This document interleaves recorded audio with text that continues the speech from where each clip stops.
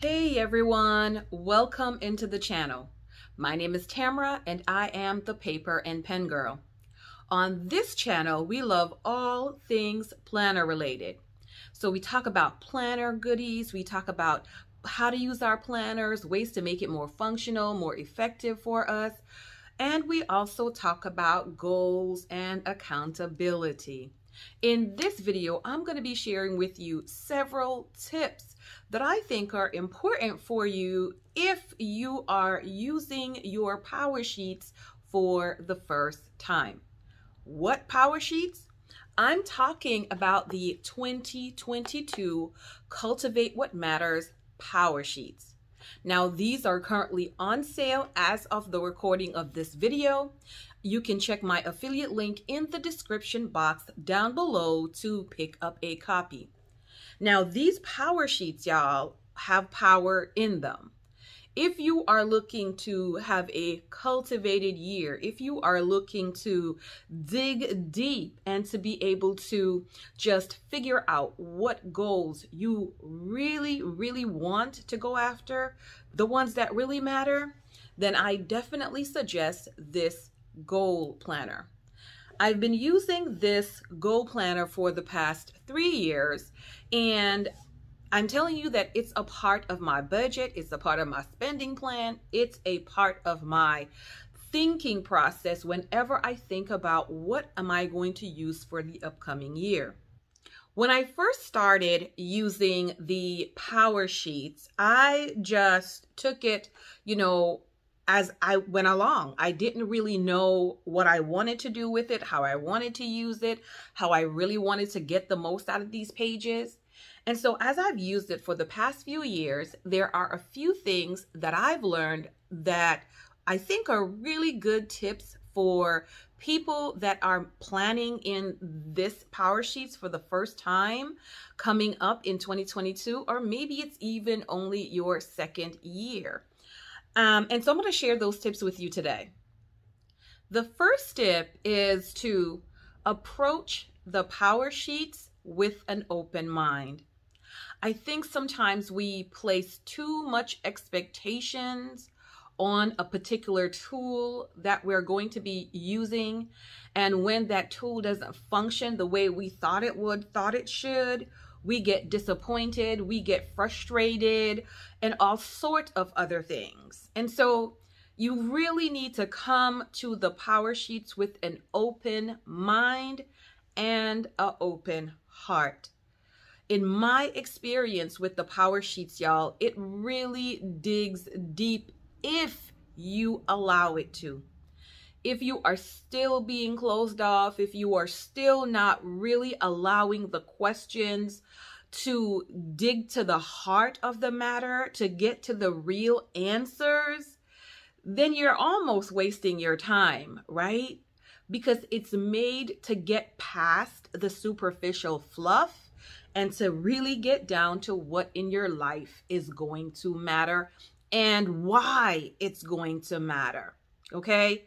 And so I had to approach the PowerSheets with complete openness, saying to myself, okay, I'm open to whatever foolishness is going to show me that I've been thinking, that I've been doing, that I've been cherishing. I'm open to even the pain that it was going to cause, because I knew getting down to the real truth of some of the things that was going on in my life, it was going to hurt. And so you've got to be open to that and understand that it's going to probably happen, and just allow it to happen. For some, it's more emotional than others, while others can just roll through it and it's not even an issue. But for some of us, it's quite emotional. And for me, it was really emotional. And I think I probably have cried every year since I started my PowerSheets, because there's always something in there that peels off another layer, right? And I'm ready for it every single year. And so I try to prepare myself as best as possible to approach these power sheets with care, with caution, with an open mind, an open heart, and ready to do the work necessary to tear away that old baggage, the old things that I can't do, why I can't do it, those, the way we talk to ourselves, those negative thinking, the fear that comes with a lot of things that we want to do, but we just are afraid to do it because we don't want to fail. And sometimes we don't even want to succeed because of what that means.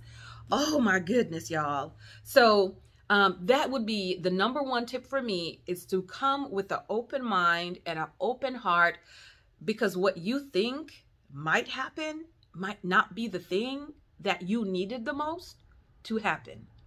I'm just saying, putting it that way. Okay. That's tip number one. Tip number two, before you even decide to put pen on that paper, y'all, is to read through your power sheets completely.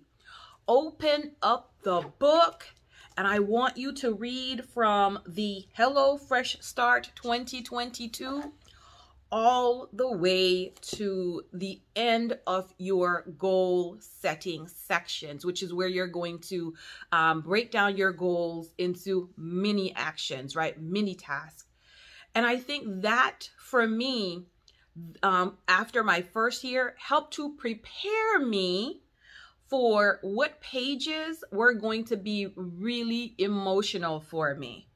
And that allowed me to be able to set aside appropriate amounts of time to complete that page, or those pages if there are multiple ones.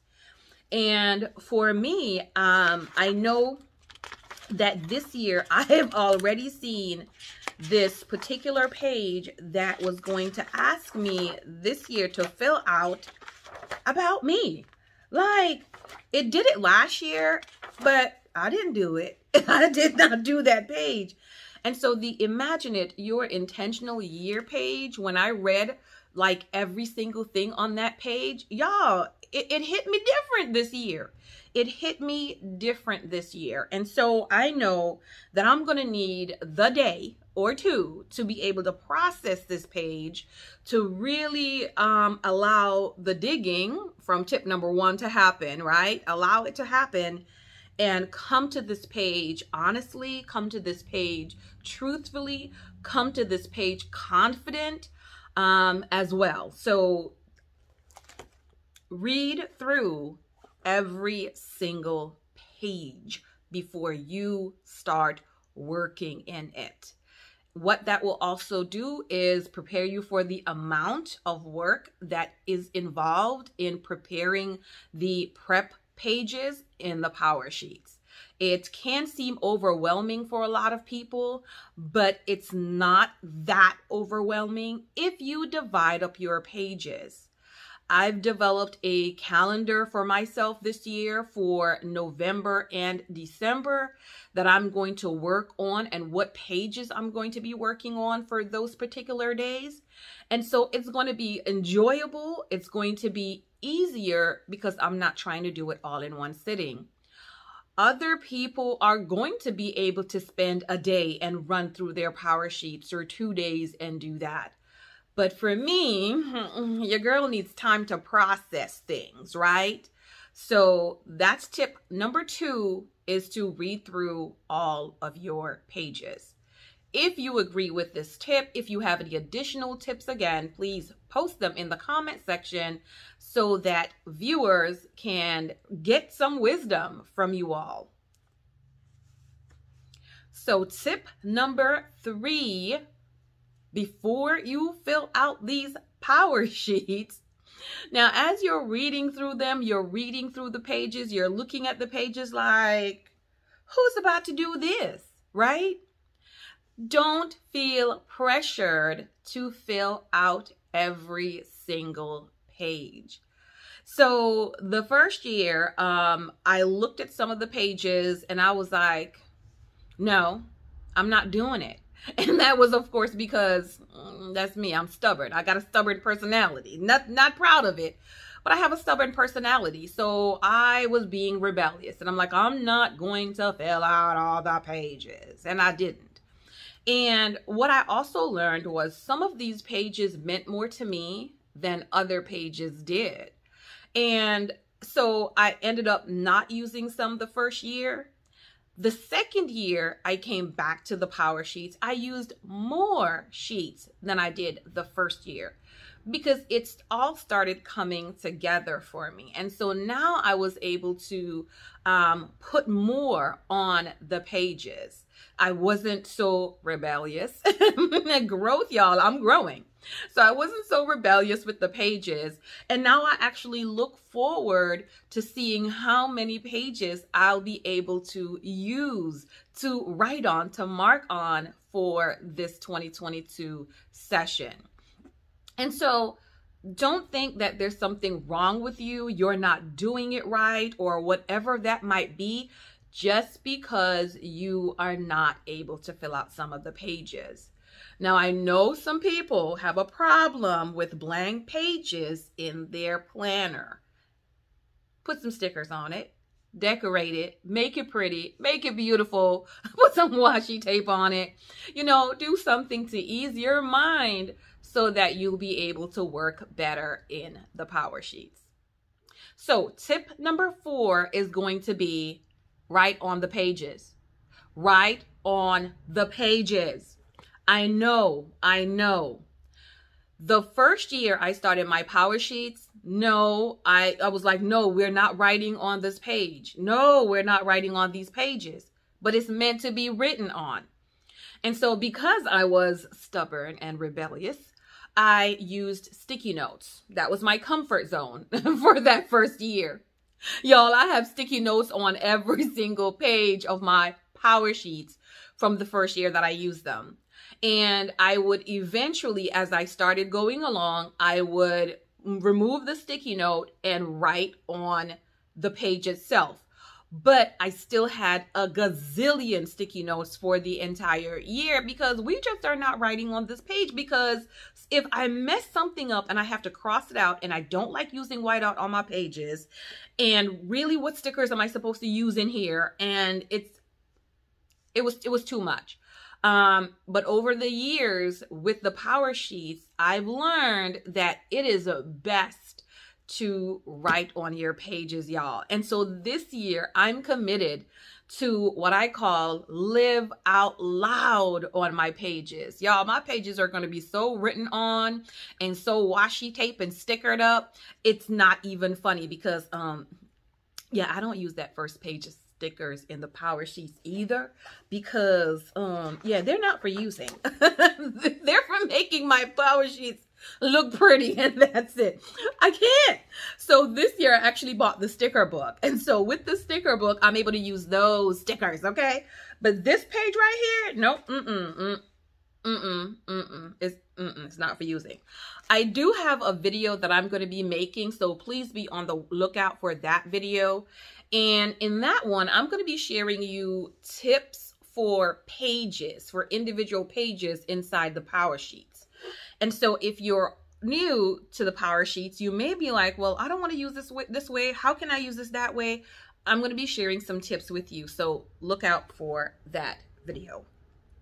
But I purchased this Yoda Gray Erin Condren lined notebook. Now this particular notebook, y'all, is what I'm going to be using for my first draft to accompany my PowerSheets.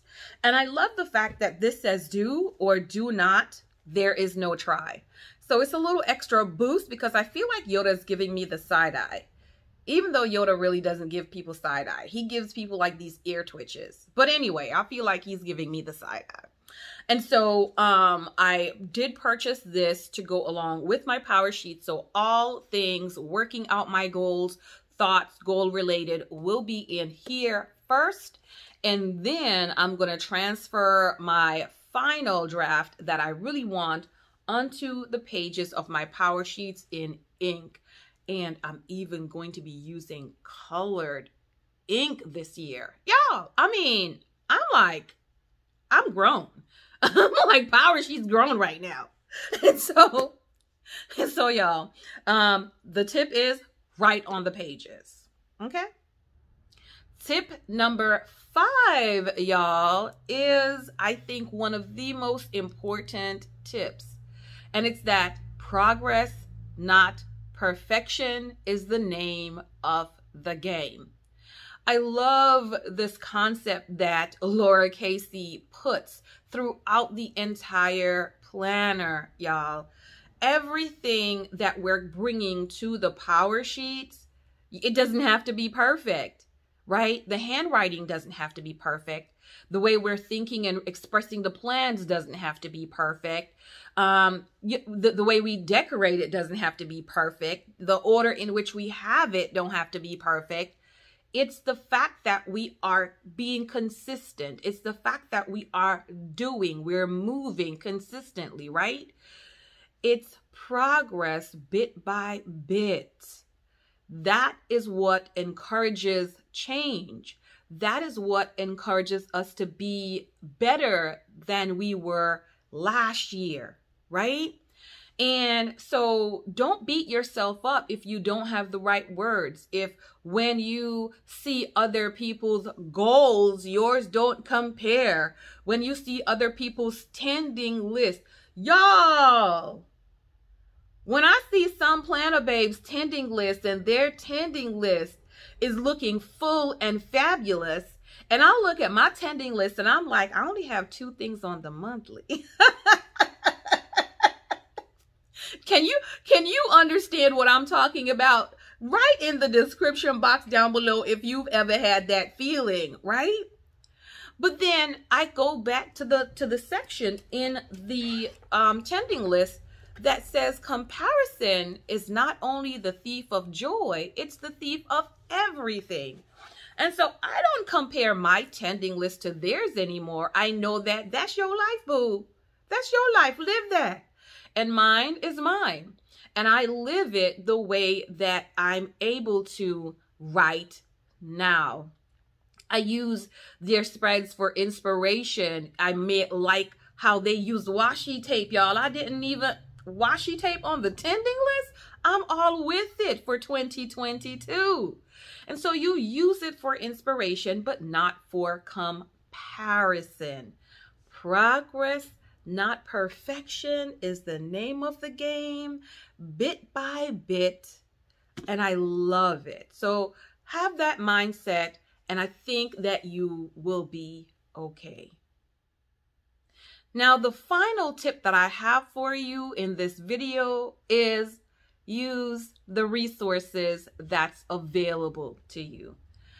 Before you jump into the PowerSheets and start writing, and then you're like, oh my gosh, after I've seen X, Y, and Z, this is not how I wanted it to be, and now I don't much like the way it is, and you're lamenting for a whole year, use the resources that's available to you. Cultivate What Matters does have a Facebook group. Join the Facebook group. Lots of ideas in there on how you can use your pages, how you can write your items in so that it inspires you even more, because that's what it is for me. How can I make this even more inspiring for me? So when I am looking at it at the end of 2022, I can say, man, I enjoyed myself this year in my PowerSheets. Man, I see how I've grown and the things that I have accomplished. Even if it's just 2 things every single month on my tending list. Even if that's what it is. And there is a reason behind why 2 things was on my tending list. But anyway, you know, besides the Facebook group, there's also Goal School. Once you purchase the PowerSheets, you do have access to Goal School. Make sure you're going through it. They're going to give you guidance on how to fill out your PowerSheets, what each page, may be like. There's podcast episodes, video episodes. There's YouTube. Oh my word. YouTube has a plethora of information. Check videos from setting up PowerSheets for 2021. Setting up PowerSheets for 2022 is already on the way with some content creators. Not only that, Instagram. If you're on Instagram, Tending List Tuesday. Cultivate What Matters, host Tending List Tuesday. And so if you're able to pick one or two of these sources and join in, keep yourself involved. You are not going to be able to do this by yourself. If those methods don't work for you, get a goal accountability partner, a goal accountability group, get involved. I do host a goal accountability group. It's called Get Your Goal On. I now have it on Patreon. So if you're interested in signing up for that, you could go to Patreon. There are 2 levels for that. One is where you get to see all the replay videos if you're not able to make the live session. Plus, you get access to everything else that we do on the Patreon page. That one is called Making Moves, because we're making these moves, right? The next level is called I'm All In. And this is where you get access to all the live sessions that I do for Get Your Goal On. Not only does it have access to the lives, it have access to the replays, everything else that we do on Patreon.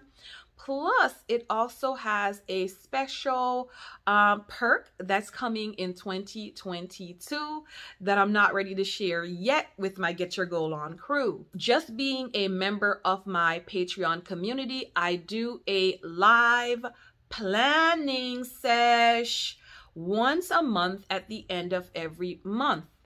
And all of my Patreons are invited to that one. It's just where we come, we gather, we bring our planning items, whatever you want to do to be able to set yourself up for the next month, to be able to start it with success and end it with success, you get it done there.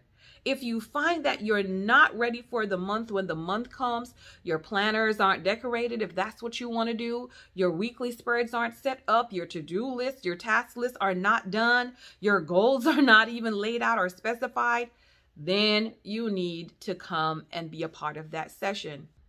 I will link the Patreon page in the description box down below. You will also find my email address. If you would like to send me an email with any questions, you can post it in the comment section here, or you can hit me up over on Instagram. I look forward to growing together with you in 2022. If you have any tips that you would like to leave, please put them in the comment section down below. If you have no tips, you can still just say hello to us in the comment section. We will appreciate that. I would appreciate that.